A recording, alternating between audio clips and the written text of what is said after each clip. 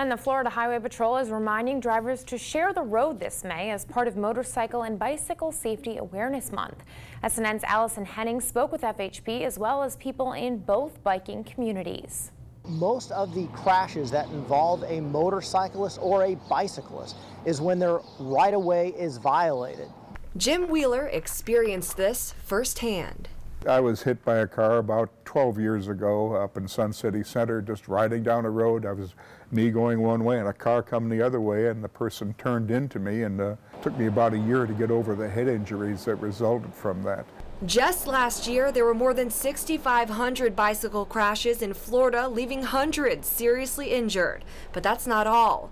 The Florida Department of Highway Safety and Motor Vehicles reports more than 10,000 motorcycle crashes, nearly 550 of those happening along the Suncoast.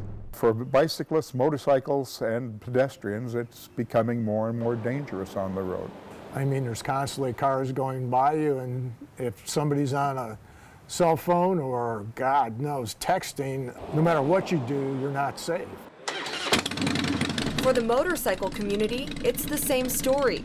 Max Englert says bikers have to go above and beyond the rules. To be safe on a motorcycle, you always have to be second-guessing, anticipating, watching. You have to be scanning constantly. Drivers of motorcycles, bikes, and cars have the same rights and responsibilities. State Trooper Ken Watson asks drivers to stay alert. You've got 3 mirrors. You got your driver's side, passenger, and your rear view. They're there for a reason. Use them. Reporting in Manatee County, Allison Henning, SNN, the Suncoast News Network.